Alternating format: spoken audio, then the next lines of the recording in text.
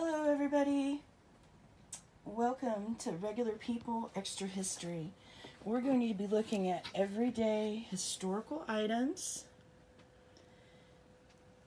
vintage things that have been abandoned and lost to the public at large, giving a little bit of extra history about regular folks like you and me from another time.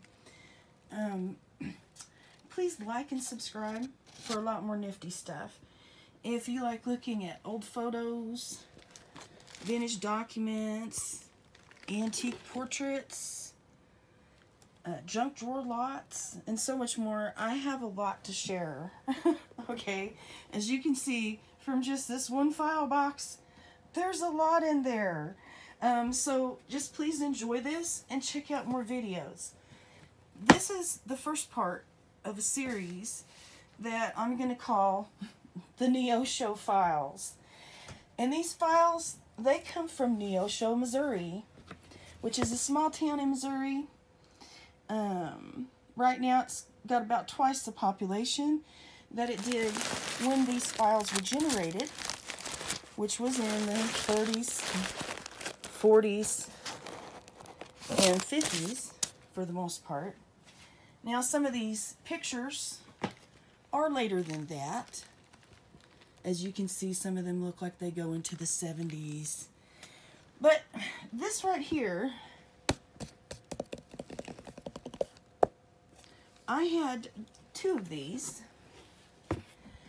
And these are what we call the Wayne V.Slankard papers. Now, when I walked into a thrift store in Kansas City, Missouri, and I saw these file boxes up on a shelf, I really had no idea what I was looking at. I saw some dates, but the first thing that really drew my attention was that the fact that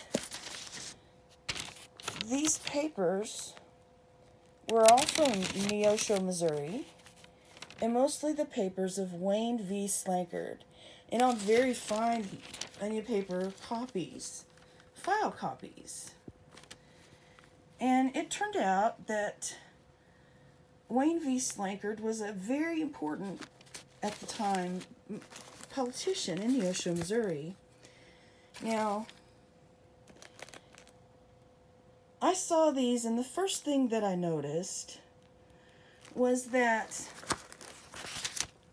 there were payments clipped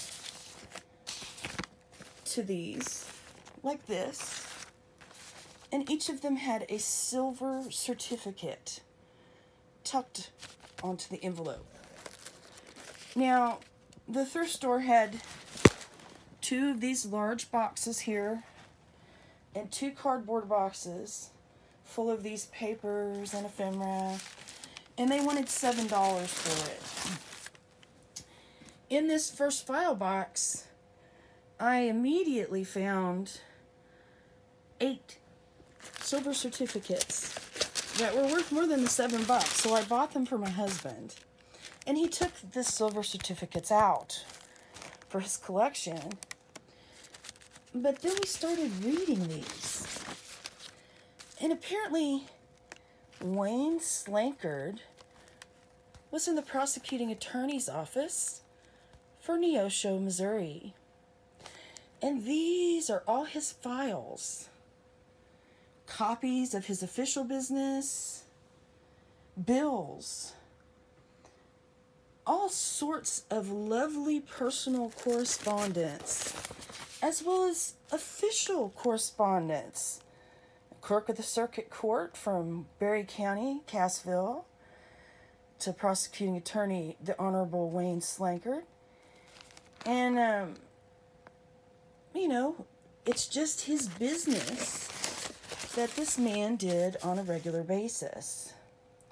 It's also his legal business as an attorney, with copies of all of his cases. And there's just literally, I would wager to say, thousands and thousands of affidavits,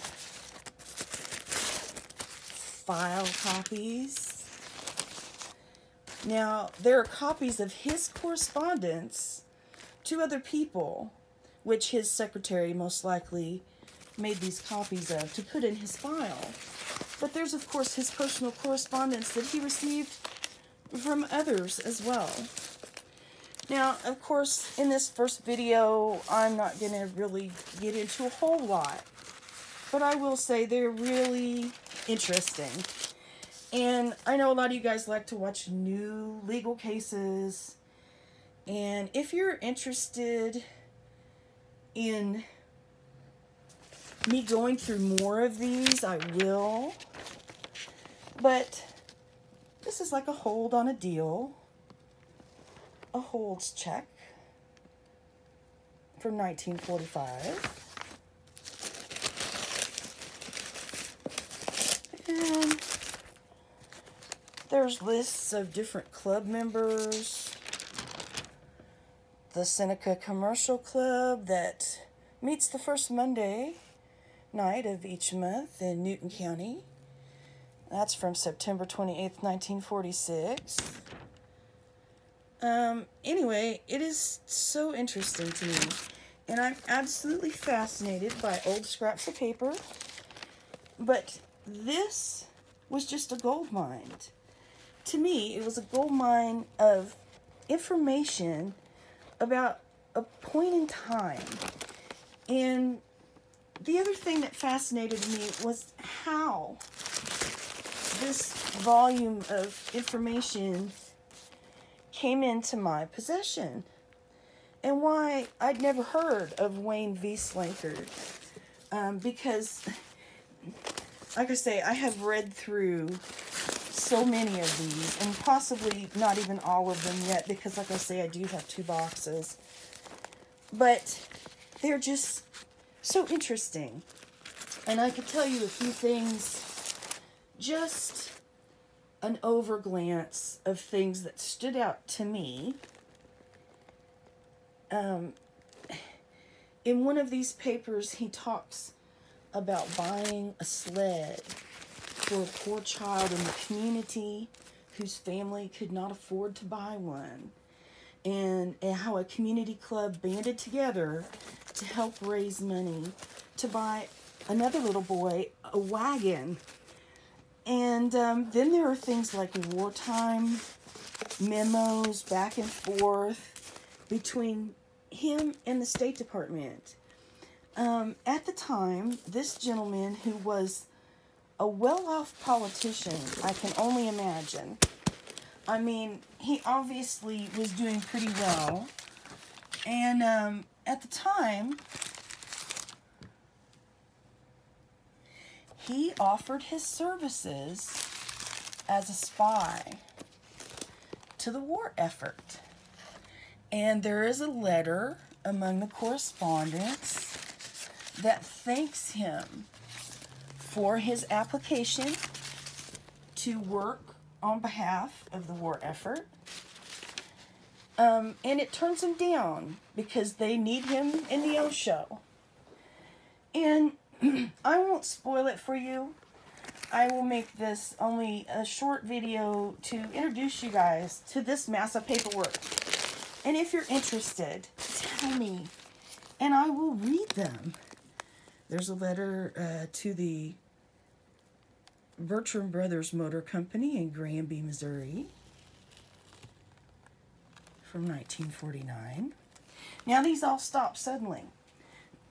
And these were able to be purchased at a thrift store, which means somebody dumped these, which usually means either there is not family left to take care of them anymore, like the last person dies out, or for whatever reason the family doesn't get along and maybe they want to forget that this guy ever existed. I'd like to think the former, because this is so interesting. Even if he was a brother-in-law that I didn't like, I would keep it. Maybe it's because I'm from Missouri and I'm fascinated with Missouri history. But if you're fascinated with Missouri history and you would like to see more of this and have me read some of these letters out for you, show you more of these pictures. Please hit that subscribe button. Comment down below on what you think I should do.